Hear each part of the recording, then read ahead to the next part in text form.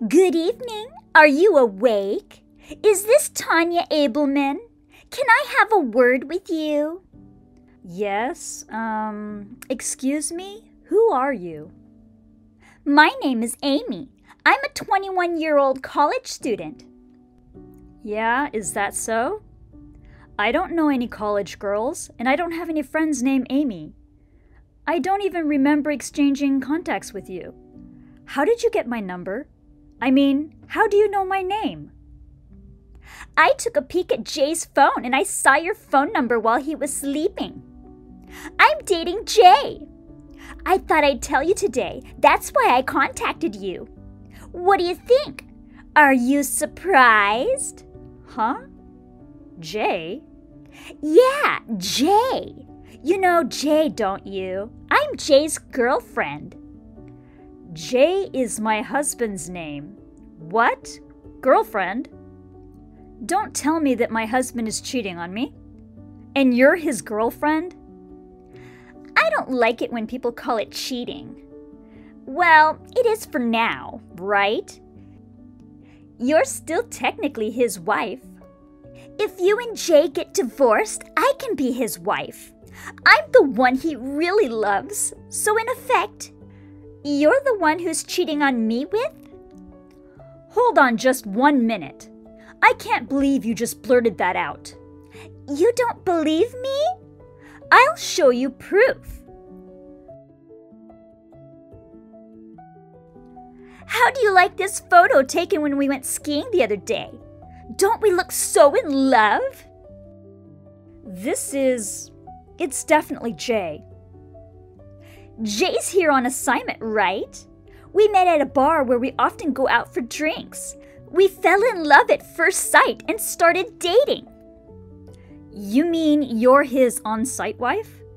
You're going out with him knowing he is married? I heard he had a wife.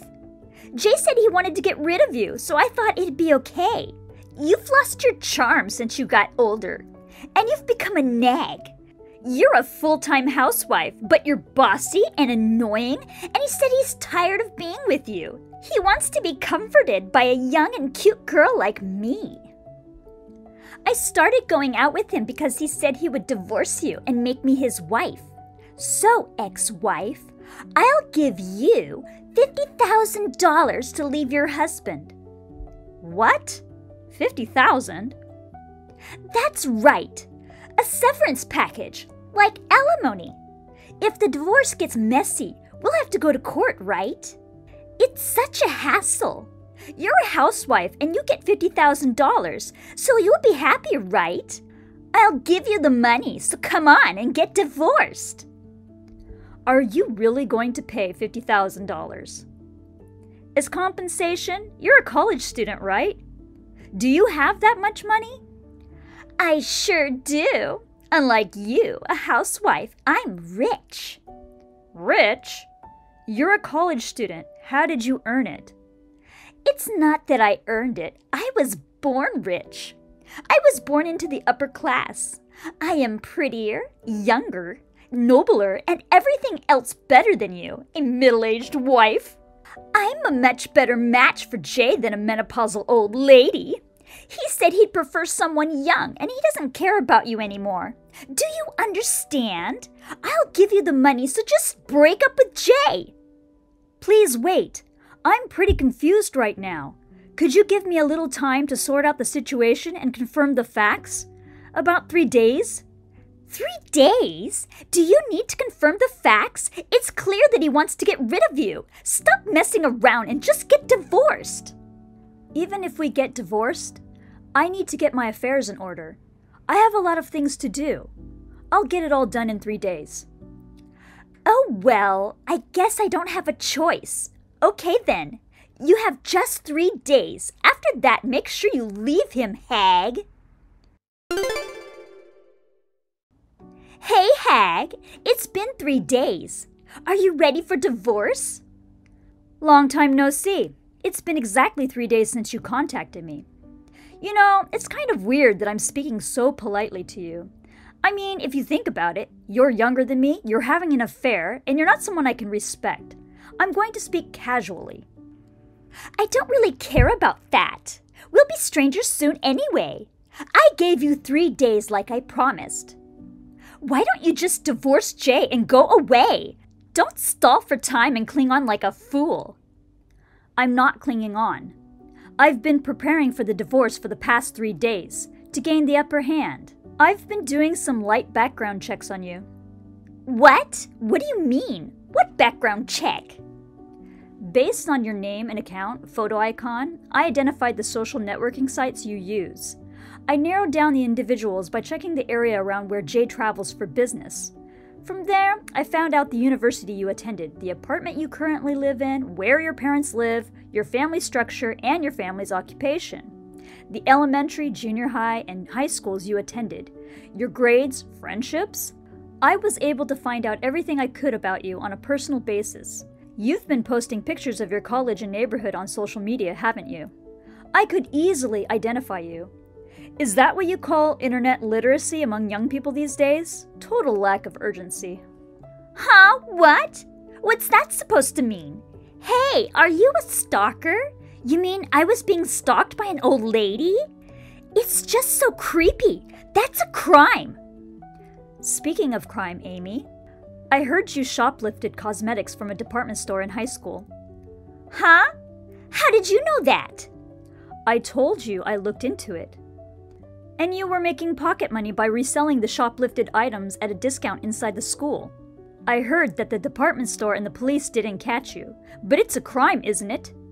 Why don't you look back at your own behavior before calling others criminals? Huh? Wait! No, so what? That was a long time ago. It's past the statute of limitations. I was underage then, it's no big deal. And I'm not doing that anymore. You're right. You don't shoplift now. You're just doing a business introducing sugar daddies to girls. You earn money by getting paid as an intermediary, right? What? How did you find that out? It used to be your ex-boyfriend's business. I heard it wasn't really a sugar daddy business at the time. After your ex-boyfriend got caught by the police, you started using his connections to control the business. I know you're doing something similar at your university. And by the way, you've been involved in the sugar daddy business too. That's how you met Jay, isn't it? Jay himself seems to have given you a lot of money. Oh, come on! I thought it was strange. You claimed to be from an upper-class family, but that was just a vain pretense. Your family is only a little better off than a middle-class family. There are 3 children, including your brothers. Looking at your Instagram, I see that you lavishly spend money on beauty salons and aesthetic clinics. And you buy expensive brand-name products quite often. A college student from a middle-class family can't live like that, right? You also said you were rich. I also wondered where you would get $50,000 from. I had no idea you were running such a shady business. Wait a minute! What's going on? How can you find out something like that? It's absolutely impossible to know that much just from a picture on a social networking site. Who are you? How did you find out? You're just a housewife, right? You want to know? Well then, I'll tell you who I am. What? Who are you? Well, my identity isn't something grandiose, but you see, I used to work at a private investigator's office. A private investigator's office? Yes, a company that does background checks on companies and individuals. I quit when I got married because my cheating husband made me, but I was known as an ace. I took my old skills and used them to investigate you. I was surprised to find out more than I expected. Identifying personal information from an SNS photo is a piece of cake. I've also found evidence of more subtly hidden affairs. It was easy with a college girl's lack of security awareness. So what? What happened in the past is none of your business. Snooping around on me with a grudge because I cheated with your husband is so immature. It's disgusting. I mean, what do I care if you know? It's all statutory anyway. Sugar dating is not a crime either. I don't know if you're planning to sue me, but it's a waste of time. I'm not suing you for this, let alone for cheating with my husband. But your dad is a police officer, right? I hear that he's in a pretty high position. I don't know much about it, but I hear there's a lot of rivalry among police officers. It happens all the time in TV dramas, right? If one of your relatives is a criminal, an internal conflict starts up. If I accidentally leak your activities somewhere, what would happen to your father or your stay-at-home mom? What would happen to your little brothers in high school? What? You? What are you gonna do to my mom and dad? It's not fair to threaten me. I'm not threatening anyone. I'm just going to tell your parents, and that you're cheating with someone else's husband, or that you were going to pay me to leave him. I've been horribly harassed by you. How will you take responsibility? I'll say stuff like that. Oh, come on! My parents have nothing to do with this! What? Are you kidding me? Even though you're an adult, you're still a student. You're still under the care of your parents, so how can they not be involved? You didn't think you could get out of this without your parents finding out, did you? You're so naive. I bet you've been spoiled your whole life. Parents have to take responsibility for what their children do. Besides, you need to be well educated so that this kind of thing won't happen in the future. Stop it! I said I would pay you $50,000. Be happy with that. Don't tell my mom and dad. I won't forgive you if you do. Stop? Don't tell them? You won't forgive me? Do you understand what position you're in? How about I inform the university you worked so hard to get into? The more you dig, the more dirt you find. Think carefully about your actions and choose your words wisely. There's other stuff I haven't told you yet. For example, when you took the college entrance exam. No! Please don't! Please don't tell my parents and don't tell anyone at school! I'm sorry! I apologize! You know what, sweetheart? If all you had to say was sorry, you wouldn't need the police or the courts, would you? Didn't your parents teach you that either? Or did you forget? Otherwise, you wouldn't have done something so stupid, would you? I'm sorry! I'm so sorry! Please forgive me! Well, as long as you take responsibility, I can forgive you for the affair. After we divorce, whether you marry Jay or break up with him, you can do whatever you want. I don't need a man who's on the verge of ruin like that. What? On the verge of ruin? Jay's got his own dark secrets too. I guess like attracts like. When you guys go out on dates or go on long car rides, Jay uses the company car and pays for the gas as an expense. And that Jay is embezzling company money to pay you off. I'm going to tell Jay's company everything. Then Jay will be fired at worst, right? Well, even if he doesn't get fired, he won't be able to work for such a company anymore. He'll be unemployed, he'll have to pay compensation, and he'll probably end up living in debt. What? Wait! You're gonna do that to your own husband too? Are you the devil? Don't you have a human heart? Huh? Are you talking about a fool who would cheat on his wife with such a stupid little girl? He's not my husband. It's the people who cheat on their spouses who don't have a human heart, right? My alimony will be paid in a lump sum from his savings. I don't care what happens after that. But that's going too far! I mean, the punishment is too much! Punishment? That's not what I'm talking about. It's just that while I was looking into the affair, I found out about the company's car and the embezzlement by accident. I'm just checking with the company. It's part of the investigation of the affair. No problem, right? And it's up to the company to decide what to do in the end, not me, okay? But Jay! I don't care if you're defending your handsome and sweet boyfriend Jay. You should worry about yourself. Huh? I've already told your parents what you did. What? What? Why my parents? When did this happen? I mean, not really told them, but it's more likely they're reading the documents right now. I wrote them a letter and sent it out yesterday. I think they should have gotten it by now, and I'm sure you'll be hearing from your parents as well.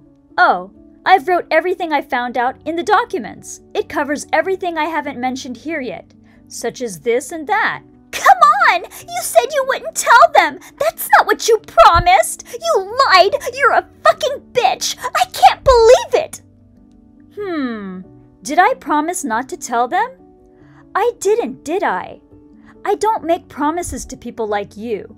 We had to talk about the affair anyway. Sooner or later, they would have found out, right?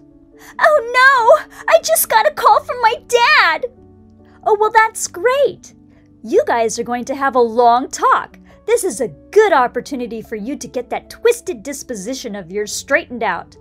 Let's talk again, through a lawyer. Okay then, bye. 20 or 30 minutes after I finished my chat with Amy, I received an outraged phone call from Jay. He tried to make excuses, got upset, and even cried. After completely ignoring everything and going through a lawyer, I went ahead and blocked him. A few days later, we had a meeting with all parties involved. Amy's parents said that they would use all of Amy's savings as compensation, but it was more than twice the standard amount, and I couldn't accept money from a dubious source, so I asked her parents to pay a reasonable amount of money on her behalf. Amy's father, a police officer, severely scolded her and forced her to quit college. She was forced to work under the supervision of her parents to pay back the compensation they had paid on her behalf. She decided to donate the dubious money she had saved somewhere.